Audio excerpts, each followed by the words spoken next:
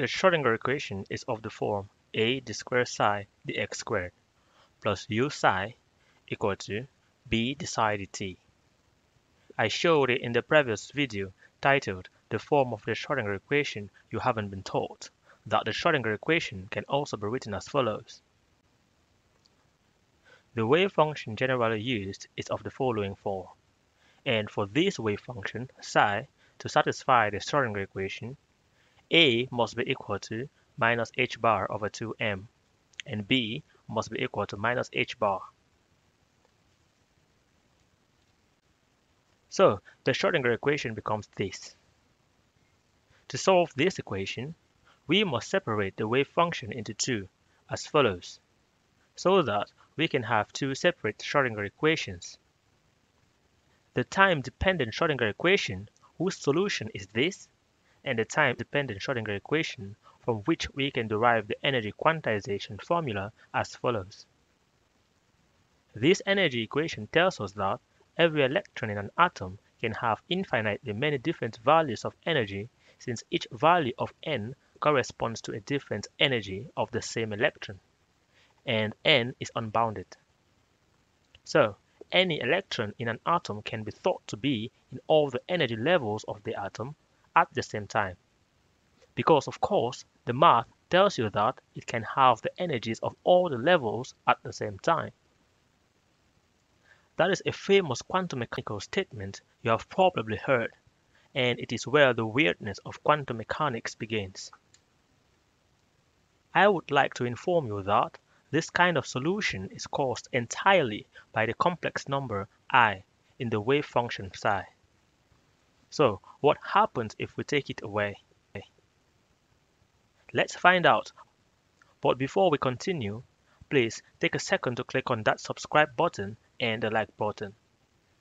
It wouldn't really cost you anything, but it would help support this channel so that I will be able to continue creating more interesting videos for you. Let's take the wave function to be this. We have left out the complex number I. This function is also a solution to the Schrödinger equation, and that demands that a be equal to h bar on 2m and b be equal to minus h bar. So the Schrödinger equation becomes this, in contrast to this one. Notice the little changes. Equation 1 has no complex number, while equation 2 has the complex number I. The two equations are almost the same. What is more interesting is that for both equations, I can derive all the equations in quantum mechanics, such as the commutation relations, the Dirac equation, the Heisenberg uncertainty relations, and so on. And all those equations will have the same forms. Differences will only emerge at the level of interpretation, and the equations with real numbers will demand more natural interpretations than the one with the complex number I. Let's look at some examples. For the complex wave function, the momentum operator is minus h bar d dx. The energy operator is ih bar d dt, and the position operator is just x. For my real wave function, I derived the momentum operator as h bar d dx, and the energy operator as minus h bar d dt, and the position operator still as x. Let me quickly show you that I am correct. An operator is defined as a rule that, if allowed to act on a function, will produce an eigenvalue of that function. Let's use my energy operator to demonstrate this. E kappa psi is equal to this. Differentiating the exponent with respect to t yields minus omega psi. We know that h bar omega is energy, so we see that E kappa psi is equal to E psi. Hence, my energy operator is correct. You can do the same to verify my other operators. Now, for the complex wave function, the commutation of x and p is equal to minus h bar. But with my real wave function, the commutation is minus h bar, the multiple of the uncertainties of x and p is greater than or equal to 1/2 the magnitude of the expectation value of the commutation of x and p. When you insert the value of the commutation, you end up with the equation delta x delta p greater than or equal to h bar over 2, which is the Heisenberg uncertainty relation. Notice that you will have the same results whether you use my commutation value minus h bar from the real wave function or I h bar from the complex wave function.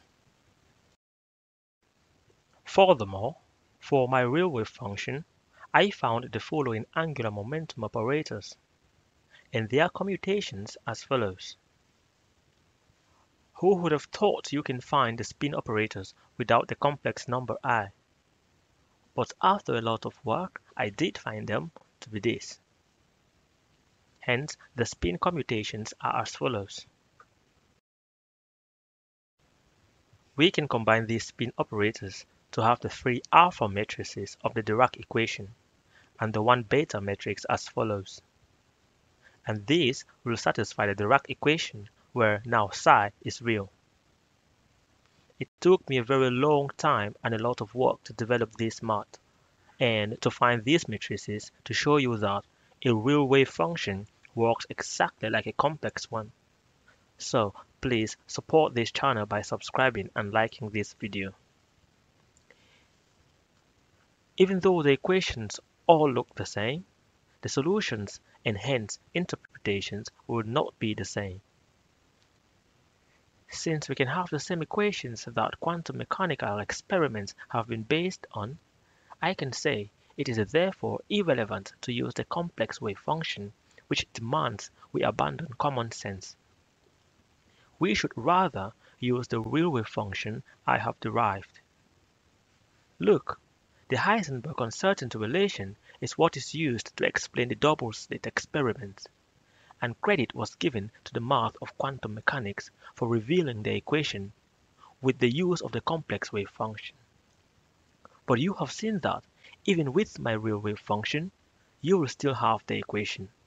So the complex wave function should be abandoned because it causes so many problems with our intuition. To give you more reasons why the complex wave function should be abandoned, check my other video titled The Schrödinger Equation for Planets, where I proved that planets obey the Schrödinger equation exactly like electrons do, and I derived that equation.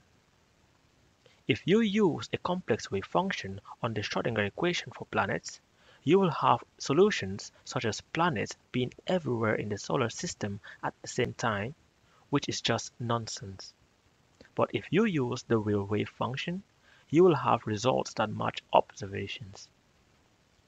There are many other proofs I have given to back this, so just subscribe and browse through my playlists. There are more videos to come.